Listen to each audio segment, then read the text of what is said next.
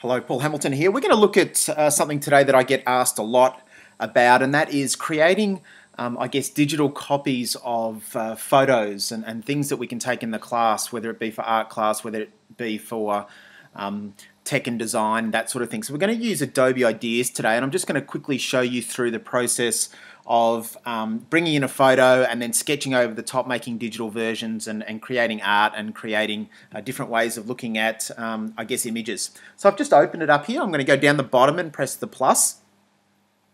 And you can see there, very, very simple interface, really, really easy to use. You can draw straight on that, but if you look at just below the color icon there, there's a little layer palette. You can see I've already got a layer palette on. It's transparent, which is what I want, but I also want to select a photo as well. So I'm going to go to my photo library and just bring in an image. Let's have a look. No, we won't go with Yoda. Let's go with maybe a picture. Oh, I've got a picture of the Sydney Opera House there, which we can use. So I'm just going to select a color here. I'm going to go with a black to start off with. Now, you can see there, I'll just go back a bit, when I press on that layers palette again, you can now see that I've got two layers there. Now I can turn off that photo layer on and off, and I can turn off my drawing layer too if I'd like to. But what I'm just going to do now is I'm just going to do a quick sketch over the lines. So I'm just going to do this really, really quickly. I'm just not even changing, a little bit more of an artistic view of this, I guess.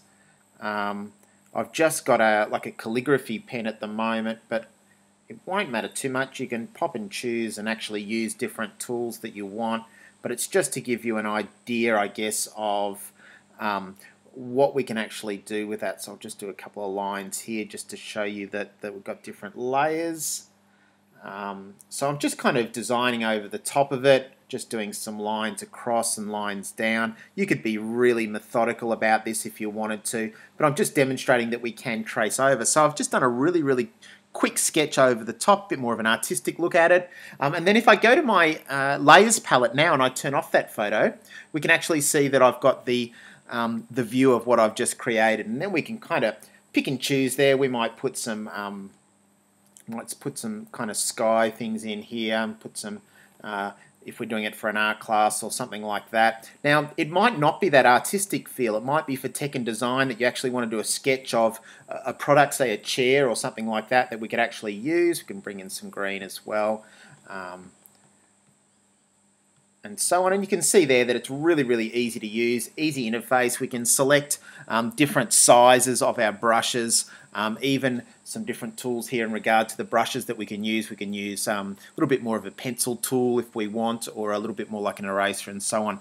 Really, really easy to use. Up the top there you can see Untitled 27. If I press on that, I can rename that if I want. I might put Opera House. So I can actually sign it.